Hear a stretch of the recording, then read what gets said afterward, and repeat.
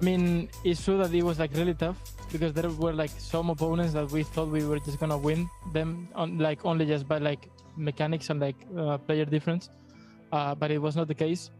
So of course it was as you said, it was a really roller coaster of emotions, but in the end we made it.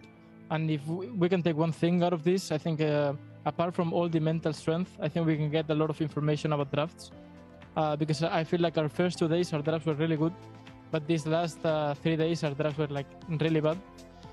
So for sure we can take a lot of information for drafts.